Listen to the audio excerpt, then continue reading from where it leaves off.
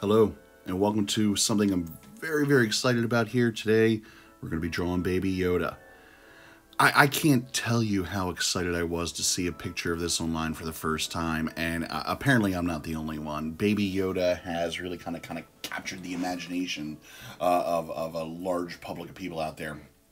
Maybe just online, maybe otherwise, I don't know. But I'm a huge Star Wars fan, and although I haven't subscribed to Disney Plus yet, keyword being yet, so I haven't seen that Mandalorian TV show. I gotta tell you, I saw pictures of Baby Yoda and instantly fell in love. Now, that means like you gotta draw them, and I'll let you know, this is actually the first of a couple Baby Yoda videos that I'm going to be doing.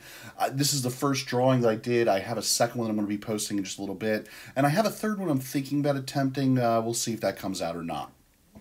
But more to the point here, I've been made to understand that this isn't necessarily Yoda. Now, obviously, this is same species. It has a very distinct look here. The ears, the green blue skin, obviously tells us this is something of a Yoda type species. But I don't remember anything from the original Star Wars movies that tells us exactly what species Yoda is, or even seen any more like him, especially considering how old he was. Now, again, my understanding here is that this is not literally Yoda, but obviously somebody from the same species. Although they haven't named who this character is. The Mandalorian TV show is still relatively new. I think at the time that this picture is being posted, they were maybe 2, maybe 3 episodes into their series at this point. And again, instantaneously you see an image of Yoda, and it captures the public imagination and excitement as well. So Disney, hey, hell of a job, man. I don't know what to tell you other than that. Now, real quick about the drawing, you may have noticed that for just a moment or so, Yoda's eyes here kind of got bigger and small and kind of flashed back and forth for a little bit. This is really something that speaks to how we address youth. Now, we're not talking about anything real here because this is obviously a fantasy picture with a fantasy character that doesn't really exist. But if we speak just a moment here to this idea that Yoda carries some human type characteristics like 2 eyes and a nose and a mouth and stuff like that, then we can draw some comparison.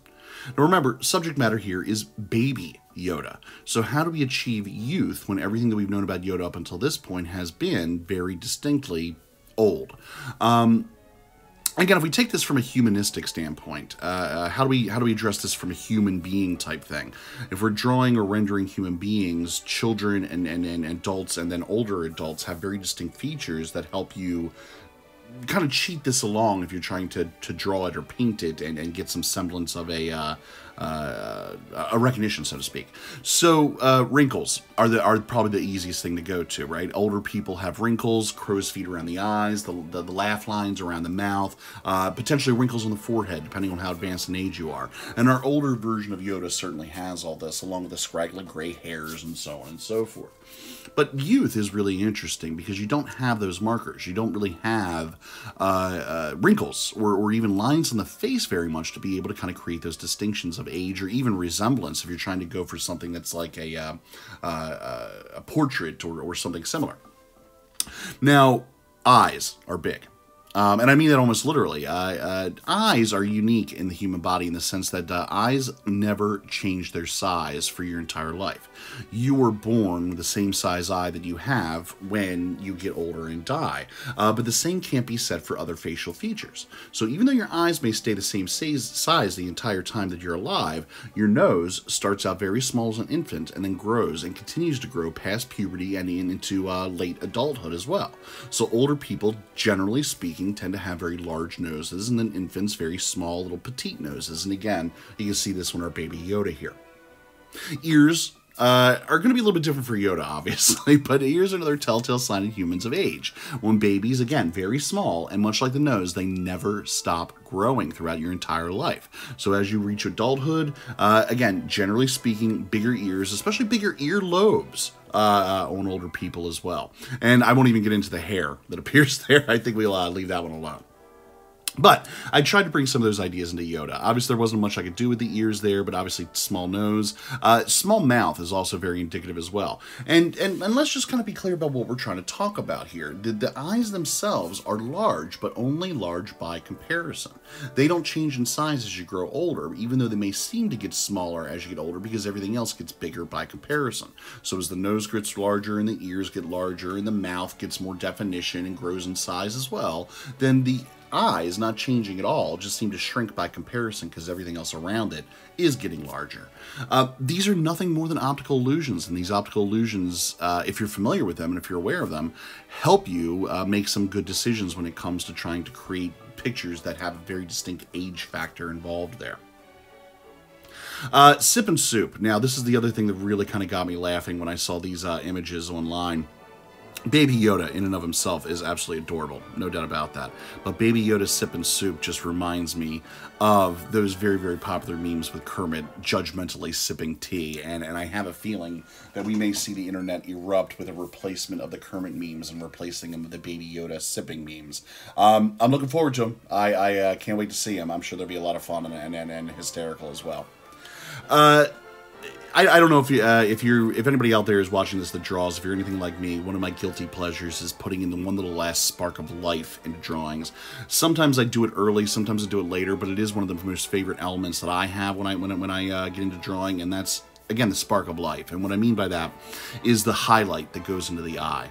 Yoda's eyes here are all pure black, and they look very flat as a result. And they're going to stay that way because I resist the temptation, at least up until the end, to put in those highlights. Because I kind of feel like once you put them in, that you're either done or you're close to done. And again, it's like that little cherry that's on top of the sundae there. I like to kind of savor it for the end, because I know it's coming, but it also kind of speaks to that concept that you're finishing this thing up and you've achieved the goal. So here's your reward, your cherry on top.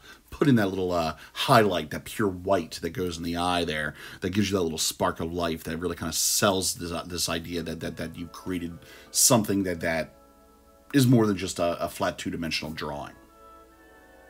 Obviously, it's more than the eyes that just do that. It's more than the highlight that just does that. I spent a lot of time on shadow here, and to a certain degree light source, but also shadow, more specifically, in trying to do the same thing. When I put in shadows, I do shadows in value layers. So what do I mean by that? Now, I start off with kind of a mid-tone shadow, and you can see some evidence of that in the folds in his cloak. They're not really very dark. They're not bold blacks or anything like that.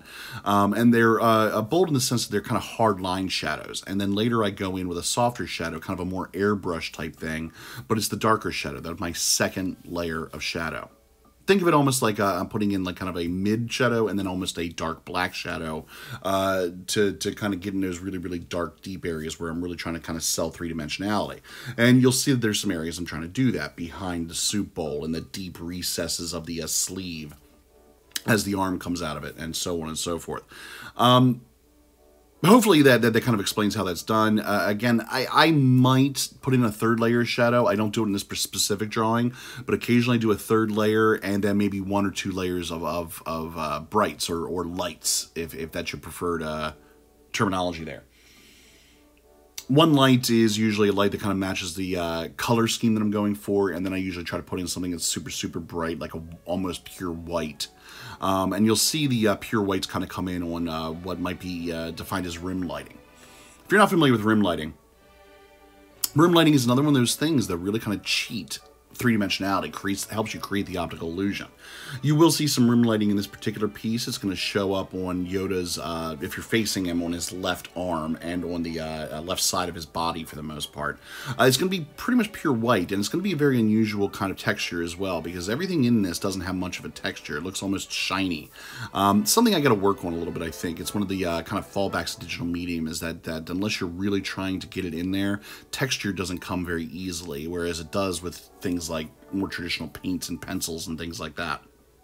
I did mimic something of a paintbrush to put in those rim lights that you'll see in a few minutes, and that's why it looks like it has texture when nothing else really does.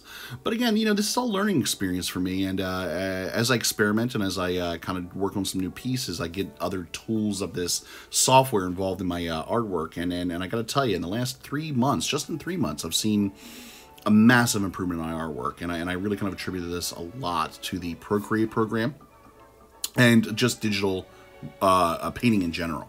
Now, I mentioned Procreate by name. Procreate is how I'm doing all these videos, and pretty much all the videos I'll be doing in the future as well. So let me just put it out there and just kind of state, just in case there's a question, Procreate doesn't sponsor this. Procreate doesn't pay me. Procreate wasn't free for me. This is something that I'm doing purely on my own, and I'm speaking just to my own ideas, my own, passion for what this program has to offer.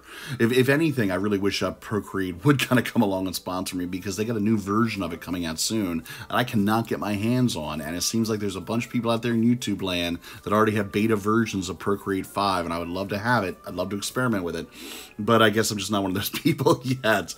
So maybe one day. But again, I gotta tell you, if you have the means, Procreate really is an amazing program that will bring your artwork along by leaps and bounds, not to mention the fact that you're not tied to a computer. So I'll let you know, just a little personal note about me here. This Baby Yoda drawing, along with the Baby Yoda drawing, the second one that I'm going to be posting a little bit later, were both done during a camping trip that I recently took. A camping trip that I was, for the most part, off-grid for. I did not really have much in terms of the electricity. There wasn't really anything in terms of internet access or anything like that. So I'm home now as I finish up the editing on this video and getting ready to post this. But the drawing itself, done completely out in the middle of the woods on a camping trip. One of the great things about Procreate, and of course working on an iPad, is the freedom to be able to do this wherever you kind of feel that inspiration. Background's going in now. That means this video is about to wrap up. So let me just take a moment here and remind you one more time, please, to subscribe if you haven't done so already. It helps me out, even though it's free to you. If you ring the bell, you'll get notifications of new videos. And as always, thank you for spending the time with me. I really appreciate it, and I hope you got some enjoyment out of it as well. Take care.